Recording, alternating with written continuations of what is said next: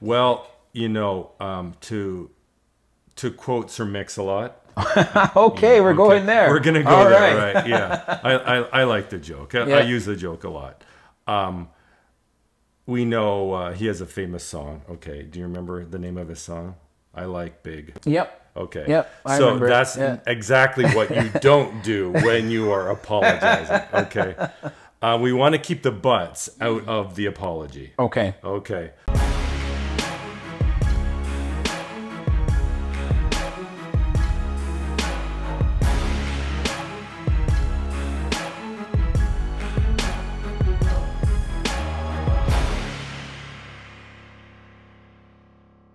It's inevitable in life that at some point someone's going to disappoint us, they may hurt us, they may offend us, and they owe us an apology. Sometimes it's us offending them. But the question is, how do we really know that we've apologized appropriately? Well, in today's conversation, we're going to find out exactly how you can know if you've apologized the right way or if someone's apologized to you in a correct fashion. I'm glad to be joined by my friend, family member. Yes, brother. Anything you can say. Another Kevin. Yeah. Kevin Another Coupland. KJ. Another KJ. That's right. Kevin-Joel Coupland. Yeah. Welcome to my podcast, my show. I know we had a conversation many months ago where we were talking about something to do politically, and it was an issue with an apology. Yeah. And you brought something up, and ever since then, we knew we needed to have this conversation. Yeah. So first of all, welcome to the show. Welcome to my podcast. Before we get into it, because I like to make sure that we've got the right people giving the right information. And I know you've got credentials to back up. This is not just me flapping my gums, but I want to just open it up. First of all, let you introduce yourself to the people. Okay. And let's just go from there. Right. Well, thanks for having me on the show, by the way. Yeah. Really appreciate it. So I'm a registered psychotherapist here in Toronto. And so I've been a psychotherapist for 7 years now. Mm-hmm. And I pastored in many churches before that. And I came across this material actually through a guy named Gary Chapman, who wrote a very famous book called The 5 Love Languages. But then he also followed that up by talking about an apology language. And so the material is really important, and I use it a lot with my couples because my main practice is actually working with couples through the repair process when they have offended or hurt each other. So to get past that trauma, you have to have a good repair. Absolutely. Yeah. So yeah, like you said, we were talking in the backyard, and I really wanted to dive into that. For those that have not heard of these, and I believe there's 5 R's. The 5 R's. And the way you broke it down, I know you were referencing Mr. Chapman's material. Yeah. But the way you broke it down was amazing to me, and I thought, okay, we have to do a show on that. Right. So let's start off real quick with maybe high level. What are the 5 R's? Okay. So I've told this a million times. I love the material, and I'll just say I take a little bit of a different approach to it than the way Gary Chapman did. Okay. So he makes it sound, well, he's written it and presented it as if it's like 5 different personality or 5 different languages. Okay. I like to think of it more like a big chili pot, okay? Okay. And we have to have these ingredients in the chili in order for the chili to taste good, okay? Right. Yeah. And so he talks about first expressing regret. Yeah. Accepting responsibility would be the second one. The third one is making restitution. Mm-hmm. Then genuine repentance. And then the last one is requesting forgiveness. Right. Okay.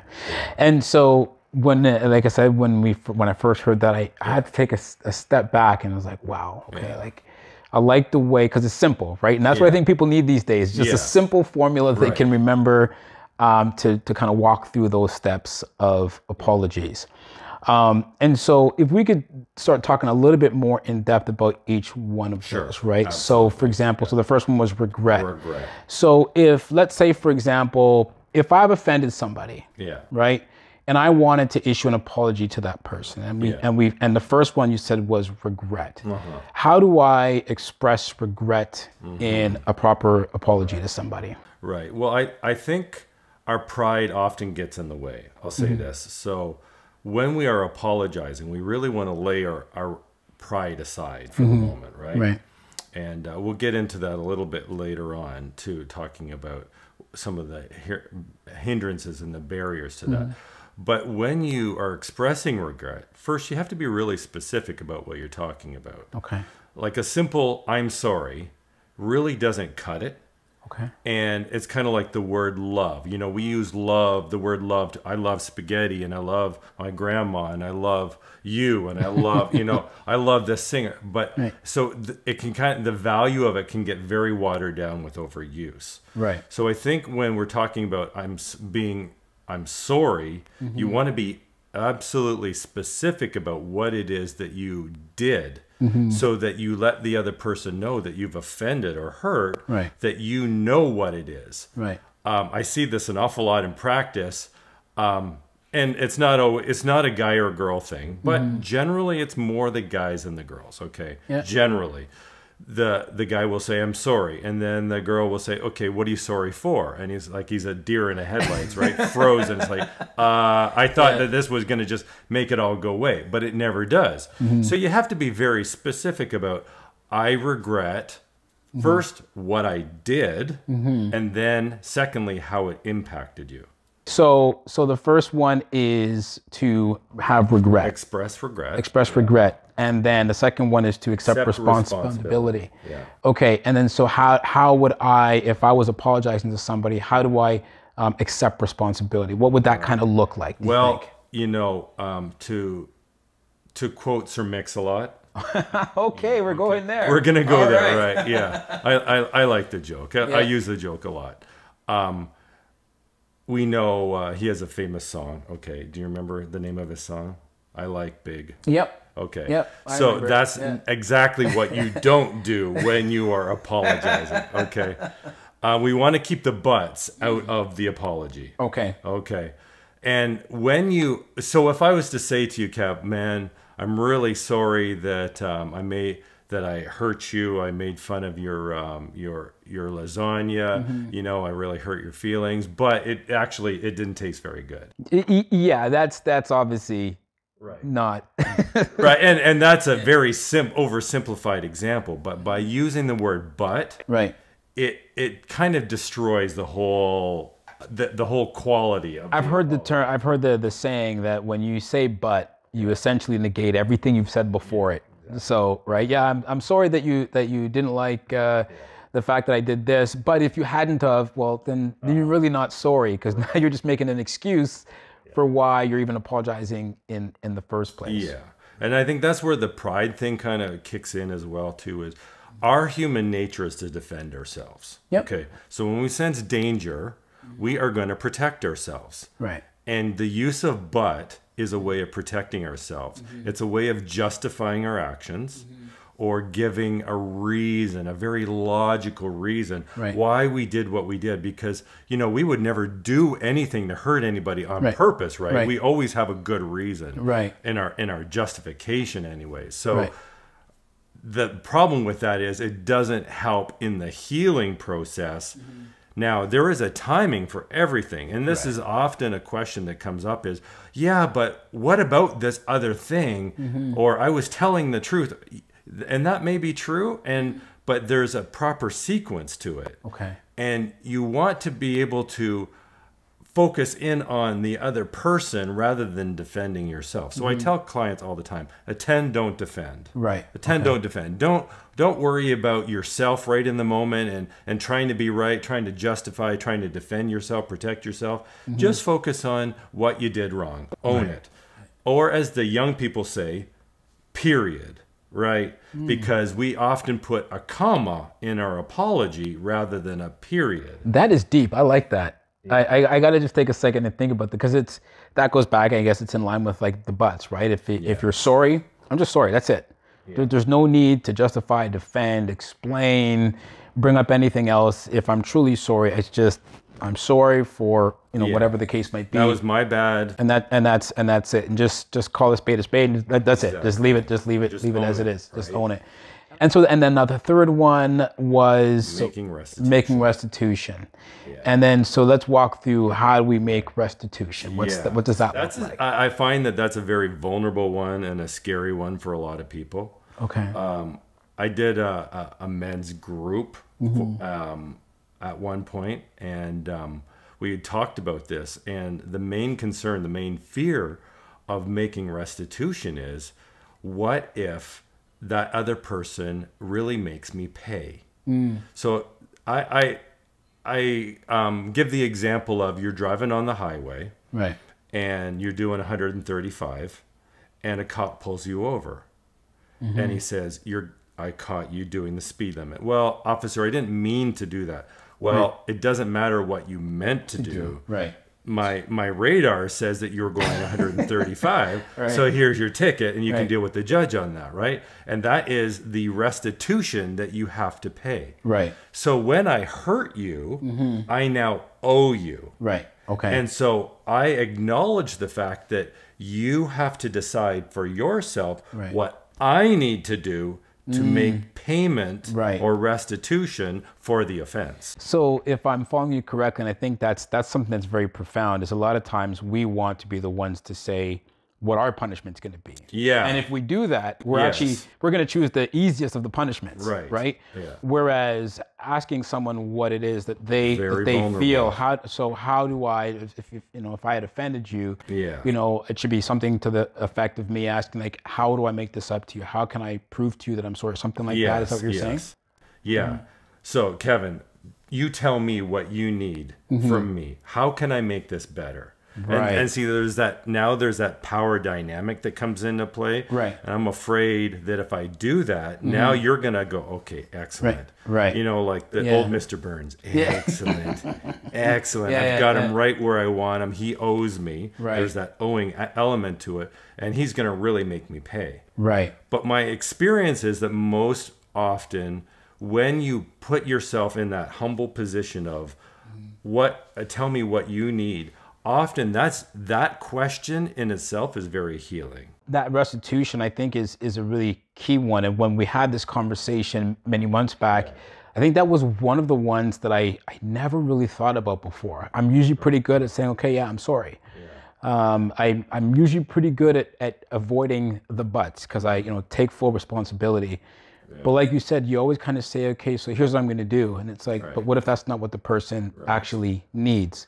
Yeah, and here in Canada, I think we're seeing, like, with the residential schools too, to bring that up. We have a whole history, but now I think it's a very much more healing and honoring thing to say, what is it that you need from us, rather than us telling them what we're going to do in order to repair. Because I guess, if using that as an example, what you see is okay, we realize we've done this wrong, and so we're gonna give millions of dollars to do this. But it's like, maybe the millions of dollars isn't. I mean, it could be nice, but that's not necessarily what's gonna make me get over it, right? Sometimes people think that money is just, or whatever gift might be, that's gonna be what's necessary. Yeah, and often, like I said, oftentimes it's not what the offender might think is necessary to bring the healing. Right. Do you have an example? I'm going to throw on the spot here a little bit, but like, even without getting into any specifics, but thinking of like even some of the couples that you've kind of worked with, where there's a scenario where that's a good fit to explain sort of kind of what that restitution is. Like, sometimes, people want, like, maybe whether it be the man or the woman in the relationship, is trying to do something, but the other person just isn't really grabbing that. Certainly in many affair situations. Okay. Yeah. Where there has been pain. There's been, deceit and lying. Right. And so part of the retribution or the restitution is, I'm asking you, just don't do it again. Right. Stop lying to me. Right. Stop continually telling me lies or not revealing things. I want you just to be fully honest and tell me the whole story now, rather than it coming out bits and pieces. Yeah. Yeah. Okay. That's a good one. Okay. So we've got regret, responsibility, restitution, Good. and then Genuine repentance. And the repentance concept is a very biblical concept. right. So I ask people, like, what is your definition of repentance? And they're like, I don't actually know what repentance means. Right. Yeah, except maybe they go back to their Sunday school days, Sunday school, or Catholic school. Right. You know, Yeah. and try to. But let's start off with the genuine aspect first. Okay. Yeah. How do you know when somebody's genuine?